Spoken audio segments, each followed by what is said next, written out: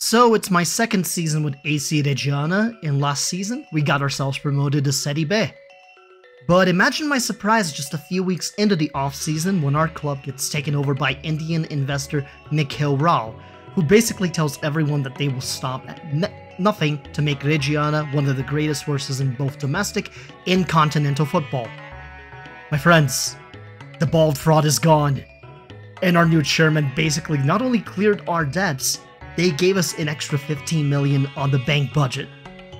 I didn't hesitate to start putting some of those new funds to use, as two of our signings in January officially arrived in Gabriele Bellodi and Damiano Cancellieri, plus we signed quite a few other youngsters listed here, but among the key signings are Jacopo da Riva, Matteo Stoppa, and Karim Zadadka among them.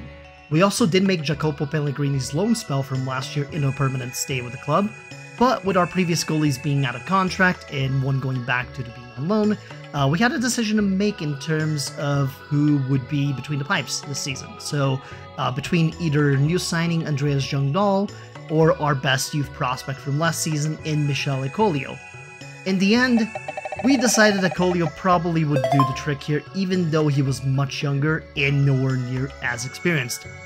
What can I say? But when it comes to the children, Reggiana. It's for the children. We teach the children. With the Serie B promotion, we also do find ourselves in the qualifiers for the Coppa Italia, and we start off against a Serie C opponent in Novara Football Club. And then out of nowhere, our chairman just decides to give us an extra 20 million in the bank. And to me, I see it as a sign that maybe we shouldn't just settle for avoiding a relegation. Maybe we can do a whole lot more this year. With that in mind, we beat Novara 2-1 in order to qualify for the first round of the Coppa Italia, which then matched us against a Serie A team in Empoli FC. But during that game, thanks to Petar Stojanovic's big mistake of getting himself sent off with a sliding tackle, we were able to capitalize and hold strong for a 1-0 result and an upset against the Serie A side in the process. That momentum was something we used as we started the regular season in Serie B to start off strong with 4 wins in a row against Cagliari, Como, Catanzaro, and Pisa to start the year. But then we get a taste of reality that this is not going to be anything like Serie C, as we draw against Crotone, lose against Cittadella, and draw against Perugia to end September in a down note.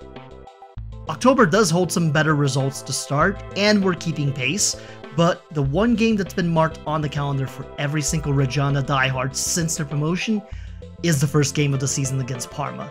The first Derby dell'Enza since May 2017. The name of the derby derives from the Enza River, which forms the boundary of the provinces of Parma and Reggio Emilia. The rivalry itself stems from a historical rivalry between the cities of Parma and Reggio Emilia, which is transcendent of sport as a whole. But in recent years of the derby, Parma has won the encounters, along with the fact that in terms of the amount of trophies and overall success, Parma does have us beat. But then, the boys decided that we were just gonna walk into their home and stomp them 4-1. We are not messing around anymore. We are coming for this entire... Well, losing one of our starting strikers isn't good. But hey, there's no need to freak out. We do have the depth. Everything is gonna be fine. 4 to 6 days later. Every time, man. Every goddamn time! We cannot escape the injury bug every year, and I hate it. So, with our November results being mixed, as well as the injury bug to worry about, I decided it was about time to dive into the transfer market for the January league. A key defender that can play in our full Italian strategy, and some backup tactics in our pocket, such as a prototypical 4-3-3 gegenpress or a cautious take on a 4-4-2 would be necessary. And so I went ahead and got Juan, who is a Brazilian defender playing in Sassuolo for about 1.8 million. We also decided to make Andrea Ristov's stay go from a loan to a permanent one starting next season, so that's pretty neat.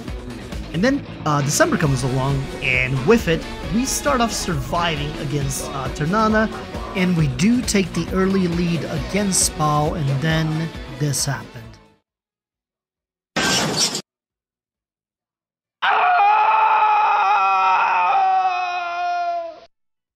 I just have one thing I would like to say to Nicola Zaniolato right now. I hate you! Benevento beating us at home 2-0 after that game isn't an inspiring sign, but we do bounce back by somehow getting a clean sheet against Sassuolo, who are right on our tail in the standings. Now, by the stats on the screen that you see here, you probably noticed that the name of Sassuolo Stadium is the exact same as ours, and that in this fixture, we were considered the away team. We'll circle back to this one later. There's some history here. Next up, we get our second round match in the Coppa Italia against Cagliari, which comes down to the wire as a goal for each side came during the second half, and we ended up taking this whole thing to penalties. Somehow, our now 16-year-old goalie manages to hold his ground and makes a save during the PKs, and with our team confirming all 5 chances, we advance to the third round of the Coppa Italia. Gotta say, it feels pretty good to be holding our own so far, when expectations were just to be competitive in it. So hey, maybe this means that we might get another Serie B side, or a mid-table Side A side like we did with Empoli. AC Milan? At the San Siro, to boot? I just want to know how, man, how? Now, with this bit of news out of the way, our next game see us get shut out by both Bari and Cagliari at home in Serie B. So with injuries and inconsistencies piling up, the winter transfer window is one in which I needed to make something happen. Then, I took a deep look at our regular tactic. Now, the full Italian tactic does feature a target forward as one of the striker positions. That's normally either been Pellegrini or Montalto playing in it, but I wanted a more long-term answer at that position moving forward. So I sent the scouts far and wide to try and find us our next target man for this January window.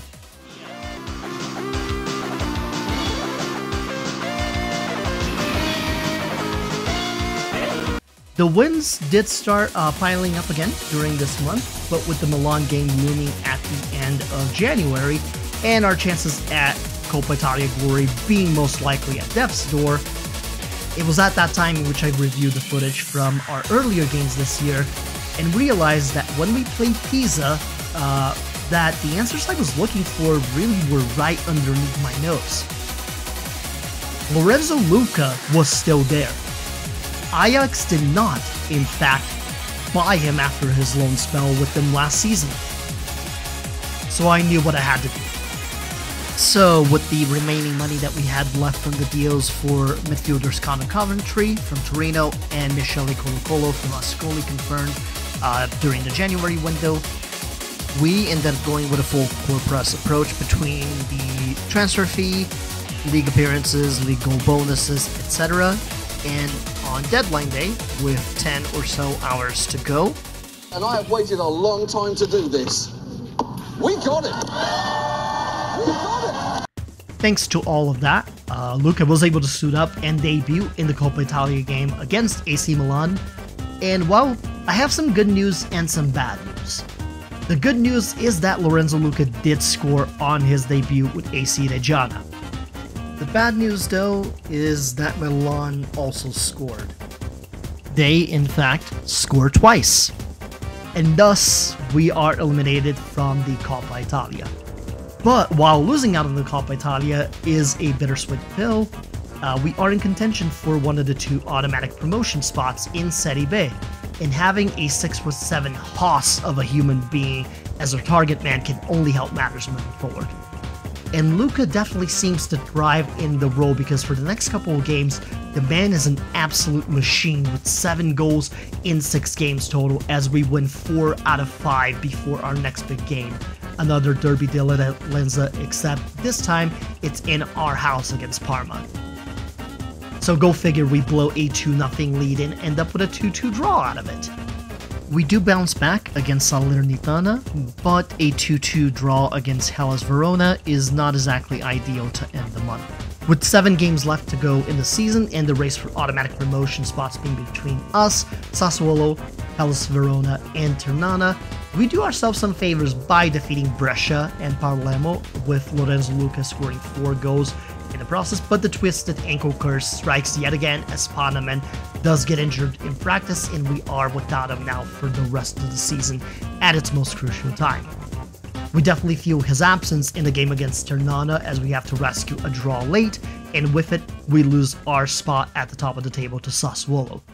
The race comes down to the wire with 4 games left to go, but the point differential between 2nd and 3rd place is enough that if we can beat Spal, we do at least guarantee promotion to Serie A in some way, shape, and form.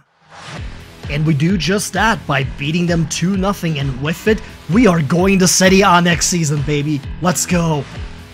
While the excitement is in the air to where our own base chairman throws in another 9 million into our coffers, we do still have 3 games to go, and with it, a chance to win the Serie B championship to go up in style. And Luca understands that assignment, as he scores 4 out of 5 goals during the 5-1 win against Benevento, and with Sassuolo also winning 4-0 against Reggiana, it does set up a showdown in the second to last game of the season, where the winner will have the Serie B championship in their trophy case to go along with promotion.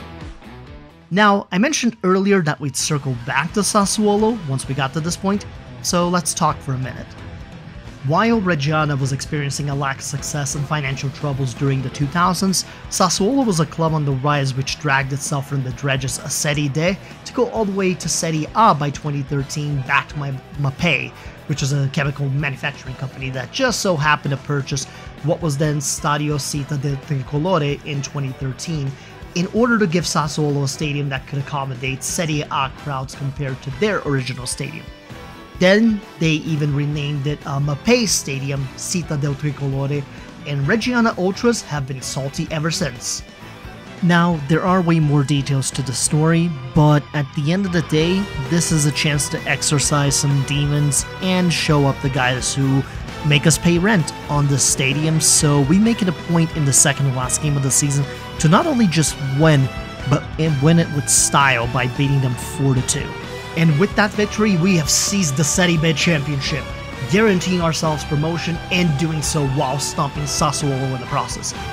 I'm not even mad that we lost to Bari in the last game of the season. We've done what we needed to do for the year here. Now, the promotion to Serie A, admittedly, came a lot faster than what I expected, but we have to establish ourselves as a side that can, at minimum, hang within the mid-table of Serie A next season. Once we've done that, who knows? Sky's the limit.